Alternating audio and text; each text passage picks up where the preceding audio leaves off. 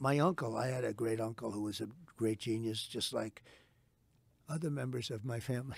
But he was a professor at MIT for, I think, 41 years. He was the longest. So when I was in the White House, the head of MIT, Princeton, and Harvard came down to meet me. And the MIT person said, I have a book on your uncle, Dr. John Trump. He was our longest-serving professor. He was a great genius, sir. Do you know how?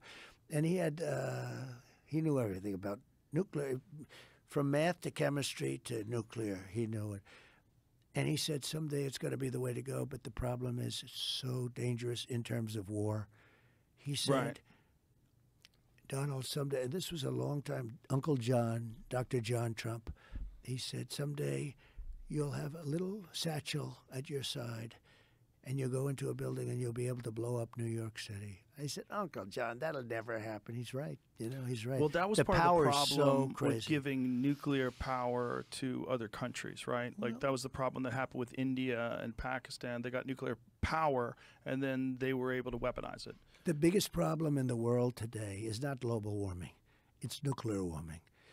And we have idiots that are negotiating for us. We have a guy that doesn't make it past 4 o'clock. And it's not because of age. You know, they ought to. I know so many guys in their late 80s, and